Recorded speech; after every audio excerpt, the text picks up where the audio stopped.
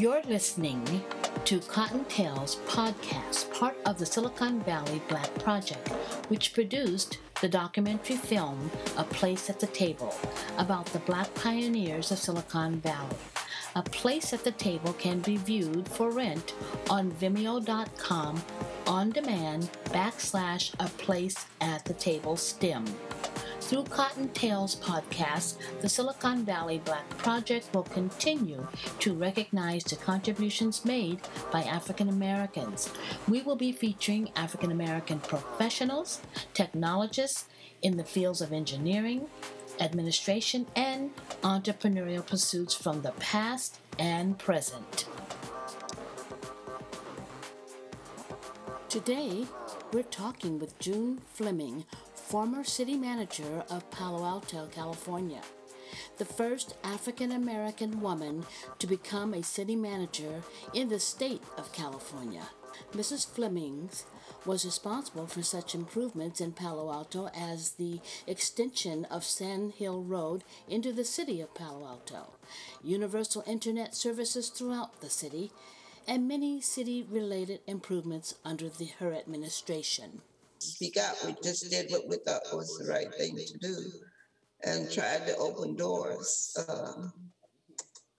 So I think, it's not documented as a contribution by a group probably anywhere. No. You've got a lot of little pieces you can pull together. Mm-hmm. Getting the job done, but we weren't busy publicizing ourselves or having a publicist that would give people information about us. I mean, they know their work was good because they're bright people and it was interesting situations that they were in, but they don't think of it as something super special. You know, that was their job. We'll see what kind of contribution I can make to what you do. Okay. Tell me a little bit about June. I understand you weren't born in California. I moved to California with my husband because he accepted a job in California. Okay. My husband worked at Lockheed in a stressful position. He was in charge of nuclear submarines and missiles. I did not come with him the first year because I was working at a predominantly Black college in Little Rock. And we were in the midst of reaccreditation, and I just didn't see how I could lead them at that time. So when he got to Lockheed is in Sunnyvale, California. He just felt he had to give his soul to it and succeed. They used to say, his staff is the United Nations of Lockheed. He said, I'm not going to leave my people behind. Not going to do it. They're going to come with me, and we're going to do a wonderful job. And he was good. I had a daughter who was a special needs person. So he looked around at the school systems and picked Palo Alto, not knowing the housing was not readily available for Blacks there. But he met a lady named Elsa Alsberg, who had formed an organization. They called it the Fair Play Council. But someone said, talk to her, and she may be able to help you. And she did. She helped him find housing in Palo Alto. That's how we came to live in Palo Alto. Soon learned, the Black representation in Palo Alto was extremely low, very few. But, they didn't stop us. We just moved on in. And our plan was that I wasn't going to work. You know how far that went, don't you? After 2 weeks, I was going crazy in the house. I launched out to try to find a job and someone to take care of our daughter. And I just didn't give up till I found something. I had my work experience in working in libraries up until then. I left as a director and head of the department at the college where I worked for Landon Smith and Little Rock. But I really wanted to start over. I wasn't quite sure I was in the right profession. I just felt libraries needed to be revitalized in many ways, and organizationally was one of them. So I was going to start at the bottom and work my way up. That was hard finding a job, hard finding a job in Palo Alto. I went to Stanford and tried to talk to people. They weren't interested. They told me I was overqualified for an entry-level job and not sufficiently qualified for an administrative job. So I just plugged along, saw a few ads for different things. And the guy who had insurance said, there's an opening for a director of libraries in Palo Alto. I said, are you kidding me? You look at that city government, there are no blacks and no women. And at that time, believe it or not even younger administrators. But my mother-in-law was visiting us, and she really pushed me. She said, June, you need to do this. We don't have role models, and us old folks are not able to do this. So I applied for the director job, and surprisingly, I got it. So that got me started in city government. And I just loved it. I was the first Black and the first woman in management in Palo Alto. At the time that I came, they decided to take a different organizational approach and did not allow the library to stand alone as a department. They formed what they called a Department of Social and Community Services. The person who had been the director of libraries, they made him head of that department. I became a division head under that administrator. That was the highest level in management Blacks had ever had, never a woman, and never a person. Then I was the youngest also. I began to really just like city government and decided I wanted to leave the library and do something else. So I went through various job changes in the city. We had a very progressive manager. He said, if you want to move, I'll move you. What do you want to do? Just tell me what you want to do. His name was George Seipel. And I talked to him. He gave me different opportunities. He really did. He said, if you don't want to continue to do library work, he said, I don't think your educational background is going to be helpful to you when you're going up against a tough field of people.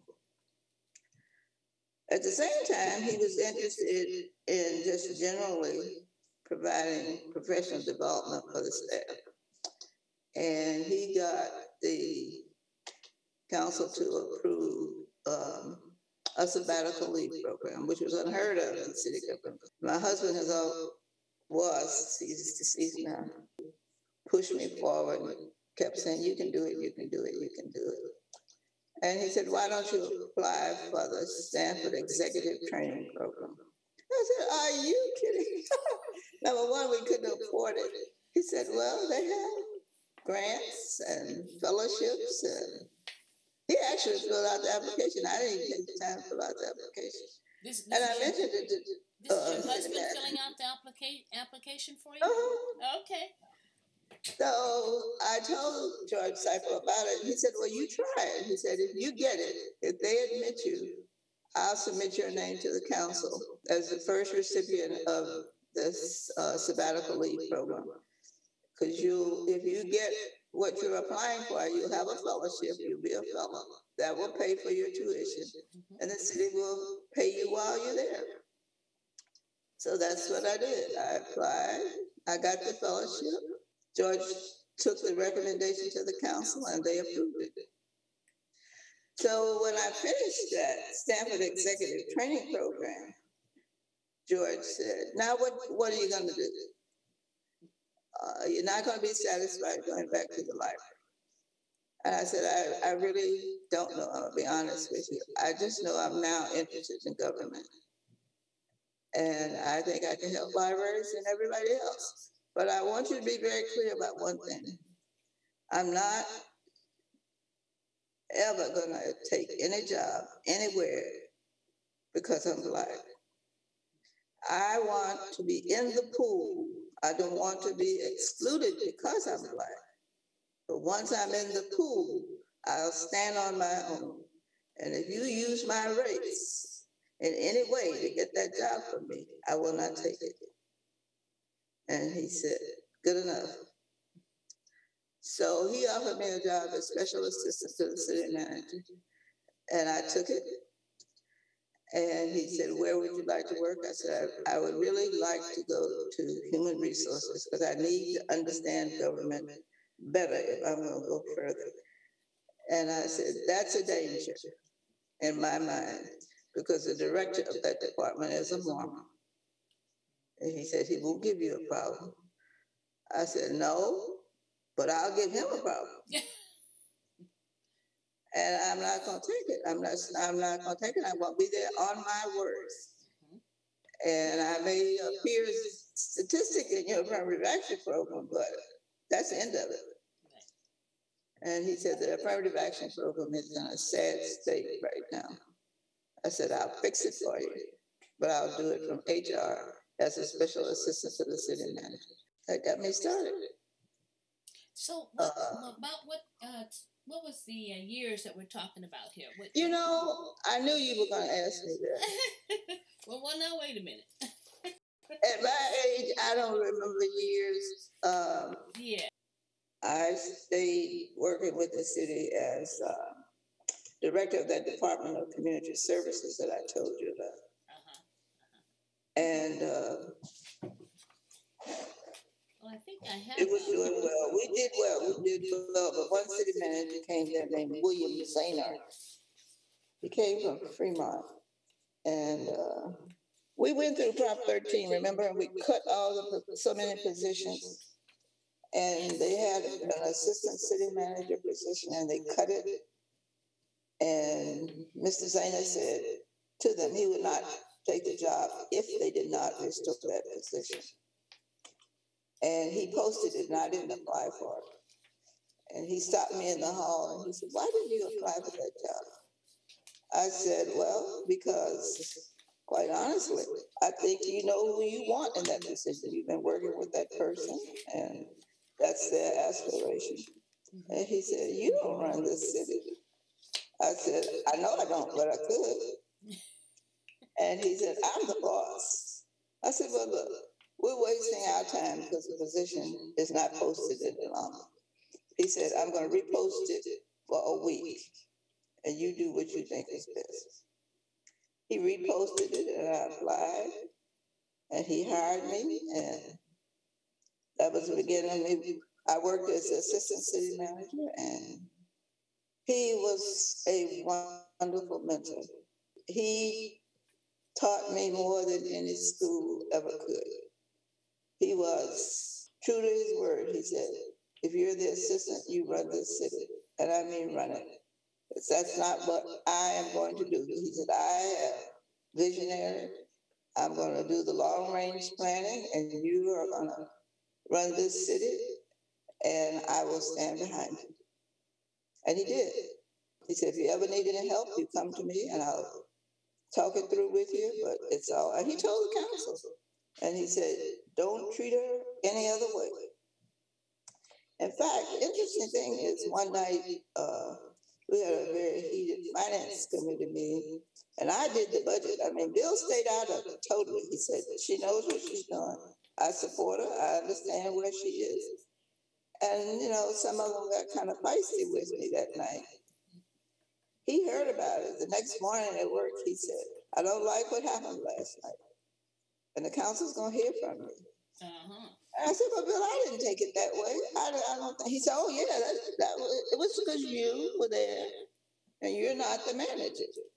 And he called the person on the phone, the council member, and he said, you will not treat her that way. You will not. And few people know he did that. After that, I never had another problem. Never. And we went through some rough times.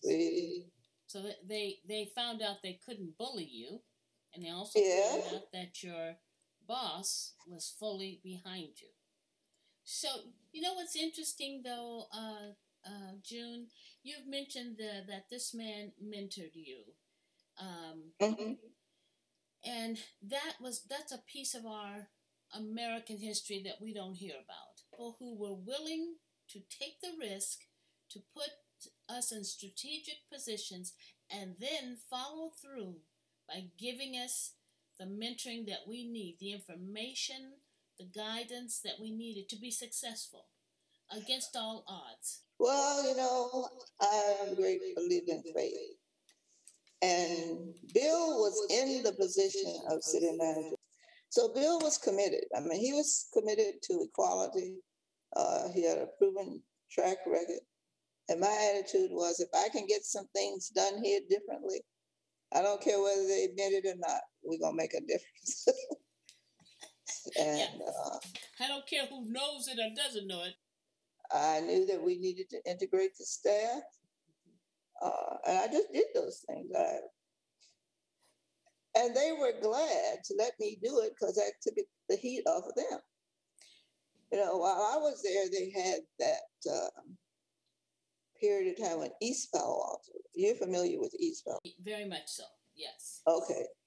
Remember, they were declared the murder capital of the world? I told the council, I said, let me tell you, I am not going to sit here and see that happen, and we do nothing about it. And I said, you will not survive politically either if you don't do something about it. They were glad for me to take the lead in it. And I said, that is not my role. This is your role. You've got to make the laws, and I'll implement.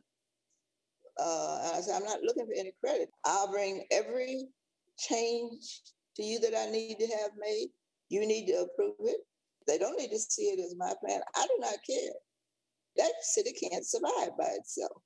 They need help. You've got two cities sitting here, Palo Alto and Menlo Park, right, both with money, both with good police staffs. And you think because 101 separates the two of you, you're not going to feel it? You're crazy. And they said, you bring to us what you want us to do and we'll support you. I said, and don't say it's your city manager, because I need you out there. You're the politician. You're going to have to go to Sacramento when it's needed. Mm-hmm. And you're going to have to support me with your governor. I'm going to tell him and all the rest of them that it won't stop here. It won't stop here.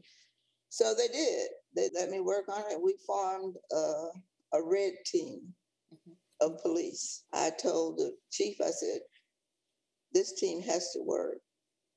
It has to work so well that Menlo Park will be willing to join us in it. And it's got to work so well that they get no extra pay for doing it.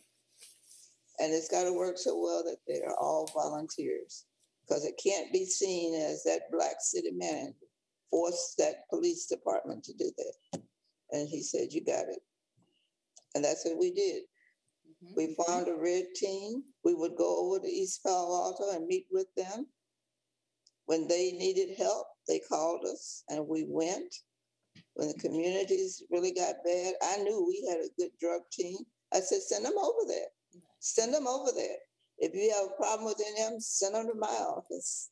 We helped them turn that police department around. But I knew it couldn't last forever. I told the people in East Palo Alto, I said, you're going to have to, take this as an opportunity where you're going to get some peace and quiet, but you're going to pull your government together. Mm-hmm. Anything I can do to help you, I will. If you get rebuked here in Palo Alto, I'll step in and do what I can. But Kathy, it was hard getting people who just wanted to ignore it to do the things that they should do. I mean, Stanford had a big game, and I said, here's a good opportunity to get some East Palo Alto people to come over to the game. And people in East Palo Alto said, we're not going to let them come across that bridge because they ignore us. I said, well, suppose you had your kids going to the game, would you feel better? And they said, yes. So I called over there, and one of the prominent ex-49ers was there, Lynn Swan. And I said, how dare you ignore East Palo Alto? You made no effort. You didn't reach out to them. You didn't do anything. He said, well, they're threatening to stop the traffic at the bridge. I said, and they can do it. He said, well, I want you to help me. I said, so you called me at my house on a Saturday to stop a blockade that you could have prevented if you had reached out to help your brothers. Those are your brothers and sisters over there. And he said, well, I don't quite see it that way. I said, I don't care how you see it. I am not putting my foot on that bridge to do anything. It's up to you. I said, if you're willing to open up, let some of them in, include them in some of your efforts, then I will call their mayor. Other than that, he said, well, I'll call your mayor. I said, you go right ahead and call, because he's not going to listen to you. But don't forget Tiger Woods was there at that time. And I tried to get him to start a golf group with our Black youth. And I said, to make it easier, we can start off with the Black youth in Palo Alto. But eventually, I want East Palo Alto involved. You know what he told me? He said, I'm not Black. I said, you're the poorest kind of Black because you don't know you're Black. And he said, well, why are you doing it? I said, the question is not why I'm doing it. The question is, will you help us? And he wouldn't do it. Not at all. Not at all. So, you know, you had to do a lot of stuff behind the scenes. Yeah. And I didn't care, Kathy, because I wasn't doing it for me. I go home every night.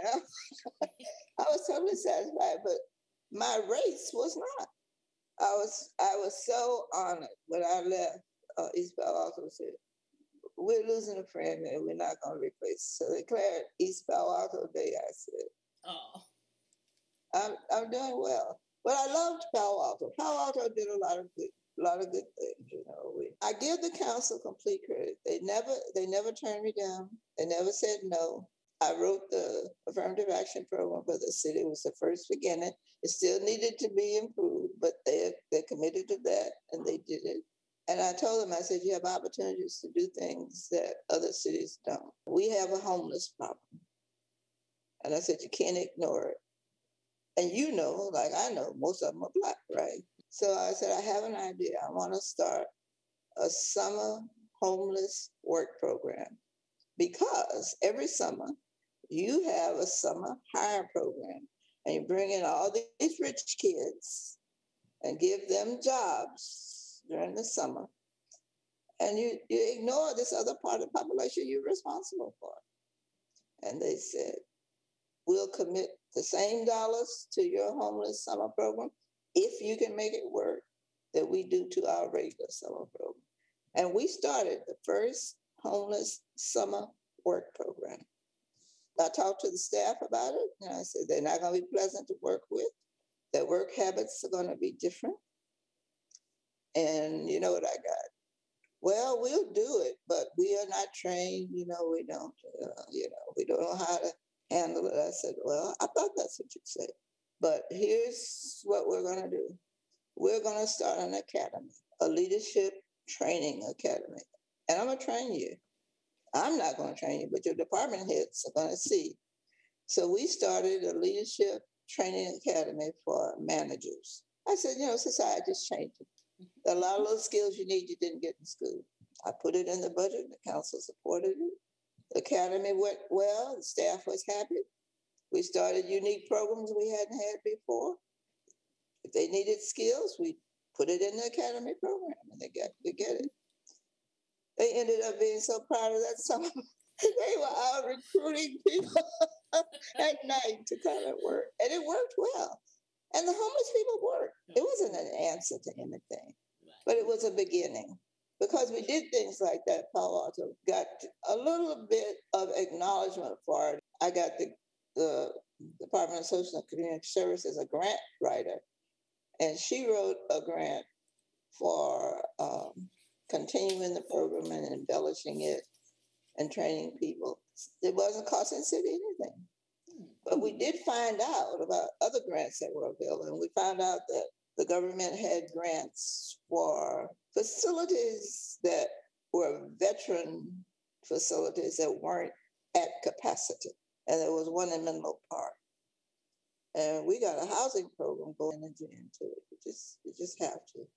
Well, and the other thing is, I think not only do you have to put effort, but you have to recognize that these people exist. So many times, yes, the larger population or the status quo.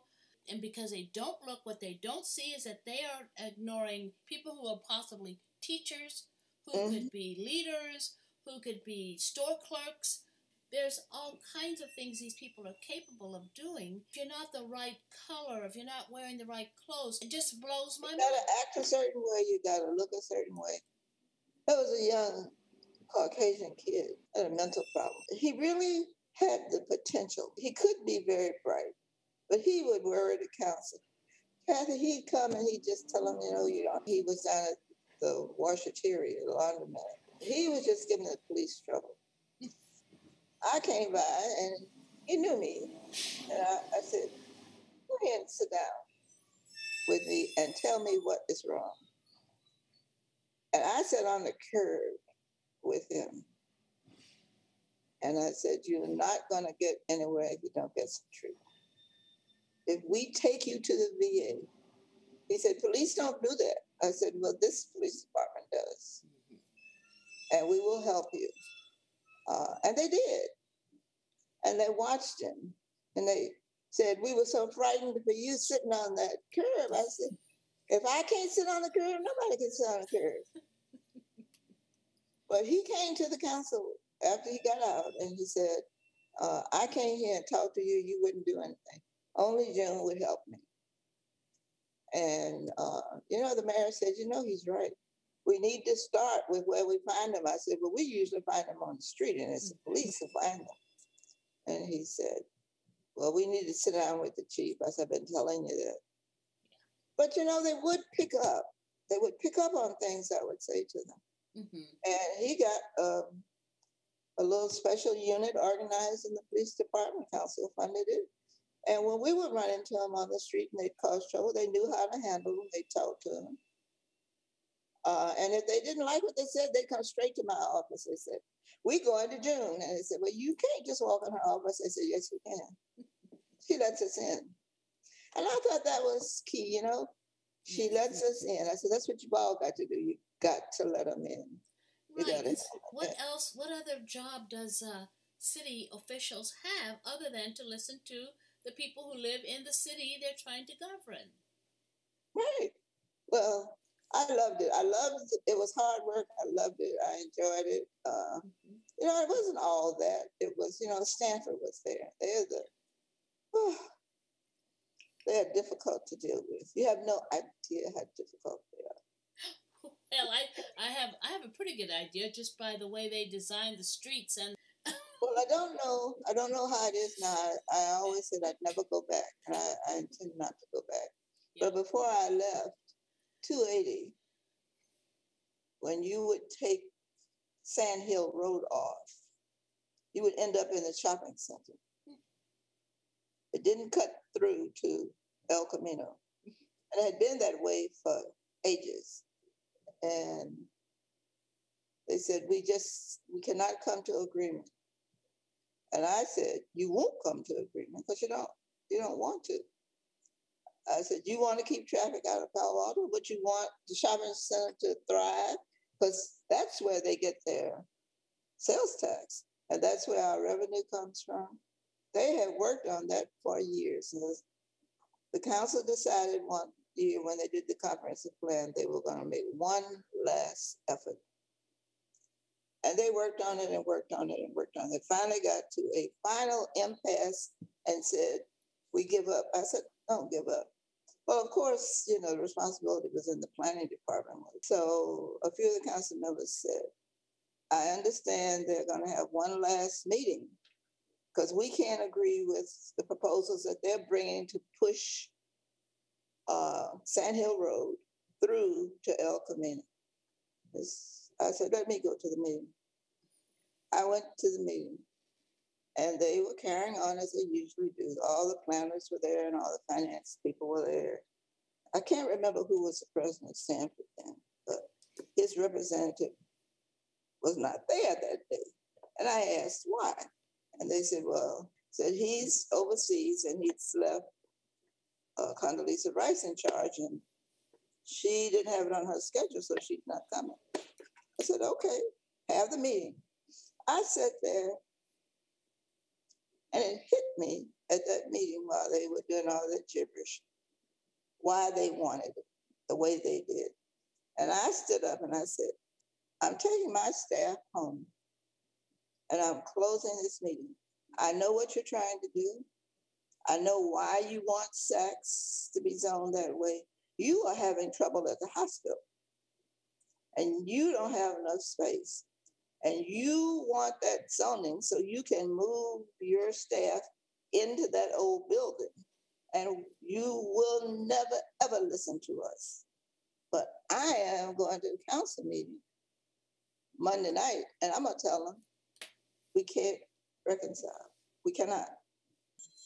So they called me the next day and said, well, Stanford has a proposal for you. I said, what is it? And they said, they want Condoleezza to come over and meet with you before you go to the council Monday night. I said, well, she's coming here. I'm not going there because we have what you want. She wouldn't come. She said, I'm not going over there and talk to her. I've heard about her. She's not going to change her mind. I'm not going to waste my time. The mayor came and said, June, what are you doing now? And I said, well, I'm going to report to you that we have met an impasse with Stanford. And so forget Sand Hill Road. It will never go through. And he said, well, you know, Gerhardt's not here. I said, I know, but he left someone to act and she wouldn't meet with me. And they said, really? I said, yeah. They said, okay, we're ready. Well, on Friday, they sent their lead negotiator to me and said, what do you want in exchange? And I told them, this is what we have to have. If we don't have it, I am going to recommend to the council that they close the project. You can get through to El Camino, can't you? Yes, you can. Yes, you can. That's because of what I did. And nobody knows. And I've never shared this story with anyone before. But that's why it's through. Mm-hmm. I said, now the council needs to get out there and take the lead and support it. Mm-hmm. When they had the groundbreaking for opening it up, the mayor said, you're coming, aren't you? I said, no, it's not my role. You didn't go? Not my role. Oh. It's your role. You take it and you fly. I've laid the groundwork. I'm finished with it. I'm on to something else. Now, see, there you go. Now, see, June, that is why I have all this work to do. Yes, absolutely. Absolutely. Absolutely. This is what I'm talking about. But I know Stanford, see. Yeah. David Weber was the head librarian there. And I applied for a job. And he said, no, you're not really qualified for what we have. You're overqualified. I said, okay. And I left. Mm-hmm. About 5 or 6 years later, David retired. David wrote me a personal letter and said, Jim, I want you to apply for my job and I'll see that you get it. I said, David, are you out of your mind? He said, come over and talk to me. I went over out of courtesy. I went over. When I got in his office, he said, you didn't have any trouble finding me with all this construction. How did you get here so easily? I said, because you've forgotten that I walked through that construction to come and ask you for a job and you turned me down. I'm turning you down today. I don't want your job. I want to do what I'm doing. He said, do you know what you're turning down? Your kids could go to Stanford. I said, I've gotten all I need from Stanford. I got, I went through the executive program. That's all I needed. Paid for it with a fellowship. Mm-hmm. I said, Stanford's going to have to wake up one day, but I'm not going to be a part of your awakening. I said, you realize I came here and you sent me home saying, no, today I leave in a better place than you are. Good for you. Good for you. There's that belief that the people in charge, it's not always about race, because they think they are the chosen few. Yes. And they also believe that we want to be them. And that's not what we're asking. No. We don't want to be you. We want to be able to help you, support you. Right. But we also know that if we can get into these positions, if we can get at the table, we will bring to you the issues that you overlook I don't understand. And don't understand. Spoken. I am outspoken. And yeah. I thought that was going to be a problem here in this city when I moved here, because this is the deep South. This is a rural community mill town. Had a little money because they had the Camp family, which owned the mill. But I told them when I came here, I said, listen, I'm going to do what I want, how I want, and you're not going to stop me. I have. I've enjoyed it here. One night, this council exploded because they had a riff of city manager went upstairs and quit. And he left in 2 weeks. They put out an ad for an interim. And my husband said, why don't you just help them out? I said, well, I don't want anything just given to me. I don't want to really work, but I don't mind helping. So I applied for the interim city manager until they could find somebody. I did not tell them until they chose me, because this is the South. Yes. They've never had a black anything here. But when they saw my resume, they pretty well couldn't, say no. So I told them, I said, I do not want to be paid. I believe in volunteerism. I came from a city where we lived and breathed it, and we got lots done with volunteers, things you will never do. This is my gift to you. I have nothing but time. I've given up. I've said at this age, I've given up all of my community. I gave up my last community position here. I'm not running around the meetings anymore. I'm too old for that. Yeah. I think I've achieved more than I ever dreamed I would achieve here. I've worked with the community college, and what an experience. When the governor gave me his philanthropy award, I said, I'm going home and sit down. I've done enough. But the community college here, I think for our kids is a answer that they need to pursue. Yes.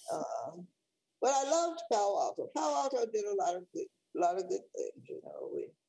Palo Alto has so much talent and skill in that community because it attracts people that are connected with the big companies in Stanford. And if they miss a little piece, we'll find it in the city, and we'll say, you're just doing so well. We had this idea because of you, and they'll support it. Now, when cable TV was a twinkle in people's eyes, I said to the council, I said, you're never going to be satisfied with any cable company, because that's how you are. When you fuss about the boxes and what color they are and the size, it's not going to work. It's not going to work here. You're not going to get a response from Pacific Bell or whoever it is. Mm-hmm. I said, why don't we do it ourselves? Not the city, but why don't you let the citizens do it? All you have to do is plant a seed with them. They like to be first. They got with some of the activists, and they built cable co-op run by the citizens. When they complain, they think, what a great idea. Well, I was keeping the headaches out of my desk. When they would come to me and complain, I say, you have to go to cable co-op. Cable co-op is recognized by the council. They are running the cable system, and they are doing a fantastic job that didn't cost taxpayers a penny. Do they still have cable co-op? Yes. Good. So that was another June Fleming idea. But you can't tell them it's your idea. But cable co-op did a wonderful job. They had their own programming, their own channels. Some of the activists got them off of some of the stuff that they were driving us crazy about because they were so dedicated to cable co-op. And it worked. It's wonderful. But recycling got started in Palo Alto because I had in the library a young man who was a conscientious observer. And I helped him get his status settled with the city. And he said, I want to start a recycling program. I said, they don't even know what you're talking about, Doug. And he said, would you really let me do it? I said, go to it. So he really started recycling as a project to justify his being classified as a conscientious objector. And Palo Alto had, I'm sure they still do, have the greatest recycling program there is. What was his name? Doug McDavid. Doug went on to do great things, but he got started with a little recycling program. And here's another thing. They built the main library, bought a lot of land way back, I don't know even when. They did not use it all. So it was just sitting there, waiting to expand the library. So I said, we need to use that. Why doesn't the council use it? And they said, well, one day we're going to use it for the library. I said, well, that's true. You do need to grow. And they have now. They have. But at that time, it was just sitting there. So I talked to the staff. I had staff members say, well, I've got an idea. I said, what's the idea? They said, well, you're going to laugh. I said, well, I may. That's a good thing. We started a garden, a community garden there. When they try to close that community garden, council chambers, filled. But let me tell you, people love it. They support it. They don't. It's just city land. They don't have to pay for it. It's nothing off tax rolls. They grow flowers. They grow vegetables. They provide, things for events. They give food to the homeless. That all came from just an idea a staff member had. But you just have to give people a chance. Oh, really, it sounds like, June, not only are you innovative, but you're willing to leave space for those who would like to innovate as well. In other words, you're not going to squelch a new idea. Let me tell you, nobody knows everything. But I think things I've done because I've had great people to work with, just great people. And I have great faith, and I will not give up if I think it's right. But it's really the people I've associated with. I just can't begin to name the people who have come to me and said, have you ever thought about? And I'll say, no, but let's think about it. Well, there's the key. Sometimes it works, sometimes it doesn't. Well, the key factor is that you said, well, let's think about it. Yeah. I mean, people gave me a chance to do things I wanted to do, so why shouldn't I give other people a chance to do things they want to do? And it just happens that most of them are minorities because we're the ones that they don't let in to share our ideas. They close their doors. So I had a chance to reverse it. Mm-hmm. We built a park in downtown Palo Alto, Edith Johnson Park. The people downtown were angry. The council said, June, you got to do something. They're angry. They need a park. We have a city block, but that's, they don't think that's big enough. That won't work. So just, they just tell me, okay. So I sat down with the people in the recreation department and we thought about it. And we said, well, technically, the sidewalk belongs to the city, right? That's our land. So we don't need to think just the boundaries of the defined lots that make up that square city block. We need to include in our thinking the sidewalks, and you can get more space and do more things. Don't try to hide it. Just lay it out there. They designed a wonderful park. A wonderful park.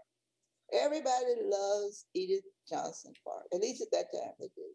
My secretary comes in and she says, June, guess who's on the phone? I said, who? Steve Jobs. I said, well, what does he want? She said, he wants to talk to you about Johnson Park. I said, well, tell him if he wants to come down here and talk to me, he can come down here. So he did. He made an appointment. He came in and he said, do you know where I live? I said, of course I know where you live. Why'd you ask me that? I know where you live. He said, well, I'm near neighborhood parks are very popular, as you can tell when you drive around Palo Alto. Right. He said, I want that park to look like Edith Johnson Park. I said, you do? He said, yes. My kids would love it. And I think all the kids in the neighborhood would love it. I said, well, it's not in my plan to do anything. That park was recently rehabbed. And he said, I don't care. I'll pay for it. I mean, to Steve Jobs, that was nothing, Right. He said, you just do it. I said, no. That's not how we do business here. He said, what are you talking about? I said, that is a neighborhood park. not a Steve Jobs park. So we can't convert that into what's at Johnson Park unless the neighbors agree. So we'll have a meeting. Oh no, he said, I'm gonna pay for it. I'll put it in like I want it. I said, oh, my dead body, you will. He said, do you know who you talking to? I said, do you know who you talking to? You may run your piece, but I run my piece. And I am not gonna do it. I'm not gonna go to the council and tell them that you're gonna give me money and I'm gonna turn that park into Edith Johnson Park. I'm not gonna do it. He said, well, I'll just go talk to council members. I said, go right ahead. 2 days later, Mara, my secretary, said, the mayor's on the phone. He just got through talking to Steve Jobs. I said, put him on the phone. Mayor said, June, do you know what you did to Steve Jobs? I said, I told him I was not going to build a park there for him. I told him we have neighborhood parks that this council support. And I knew you'd support me. I know you see that. I know you're not going to cave in. I'm just fixing them up. I said, no, you're not going to cave into him because he's one person with money. He said, I did. I told him, thank you, but you got to convince the city manager. You can't convince her. We'll just keep the park like it is. But you see, they do that. They come in and give you money and decide what you need. Right. He wasn't going to decide for me what the city that I loved and cared for needed. His neighbors were going to help, and he wasn't willing to do that. He said, I don't think anybody has ever told him no. I said, well, it's the first for everything. It is. People say, how did you have the courage? I said, it did not take courage. No. It took common sense. He's going to build a park for his kids in a neighborhood where they all pay taxes. No, it didn't work like that. We were the first city on the internet. Al Gore somehow picked us. He came there one night and asked about it. The mayor said, June. I said, don't call June. We have a library director. She knows what she's doing. Call her. I'll be behind her. So we launched the internet right there in Palo Alto. So the whole city has internet capabilities then. Yes. And COVID hit, and children had to be at home studying. Here's the whole city is covered by the internet. There was no problem getting that information to them. Now the infrastructure has changed. We don't need to have the same kind of work done, but we do need. They don't have what's the big P word? Plan. They have no plan. Yes. They have no plan.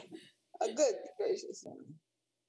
But, I enjoyed it. I got them up, got them finances in good shape, changed the city. All they had to do was maintain it. They just... So what made you leave? Why did you leave California? I had accomplished the things I wanted to do. One of the things I wanted to do was to completely revamp the budget system. And I had done that. I had brought a reorganization to the staff. Palo Alto had done great things. I mean, they continued to move forward. They're extremely progressive. And there just comes a time when you need new leadership. Yeah. And I think that, and I'm passionate about this, I think people stay in their positions too long. There comes a time when you have to move on. And it was my time. My husband, one morning, he woke up and he said, I can't make this work anymore. He said, they've gotten everything out of me they can. He said, I'm not well. He had type 2 diabetes. He had irregular heartbeat. He said, I can't do it. He said, but I've left a good staff there and I'm going to quit. I said, well, let's talk about this. He said, no, we're not going to talk about this. He said, if you want to continue to work, you do that. And only my husband knew what it had done to me and how much time and energy it had taken. I said, well, I'm going to retire too, but I tell you what, you're going to have to settle somewhere before I leave. So you tell me how long it's going to take you to find a place for us to live in, because I don't think I can stay here after. So he said, give me 2 years. And that's what I did. I said, now don't ask me about a house. find a place, build a house. When you got it done, I'll come. Now, I could say that. It sounds cavalier, but he had a double major in engineering and architecture. He went to him. And it was my time. It was time to move on. They said, oh, just stay. I said, no, I'm not going to stay. My marriage license says Roscoe Fleming, not City of Franklin. And he was really getting sick. So. But I think it's that you're so wanting to create a change and help others that you're not thinking about what it appears to others. You're not others helped concerned us, about that. Kathy. Others helped us. This is true. None of us would be where we are and Black if someone hadn't helped us. It's not a story that's told often, but somewhere I know I would not have been able to achieve what I did if I hadn't had the help of others that helped me prepare myself to be able to do it. This is true. You know, it's just. And you know, a lot of those people who helped us were not necessarily Black people. They were white people. That's right.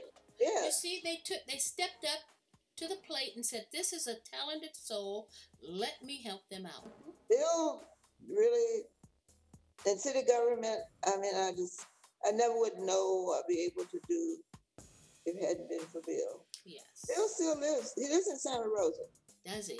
Okay. Yeah, he's still there. Fantastic. He's still there. And he's probably a fabulous person. He is. He's a wonderful, wonderful man. He's had some hard things happen to him in life. But he was wonderful, really wonderful to me.